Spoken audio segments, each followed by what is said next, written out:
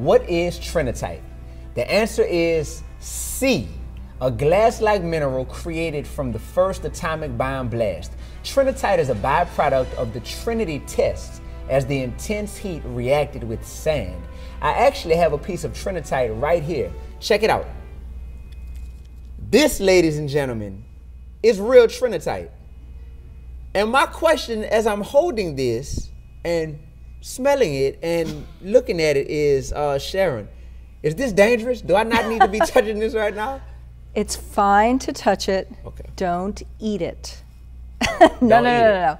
Okay. So it has some radioactivity. It's at about background, what we call background radioactivity. You know, radioactivity to some people is very scary, but we depend on radioactivity. That sun up in the sky is a big fusion reactor. So okay.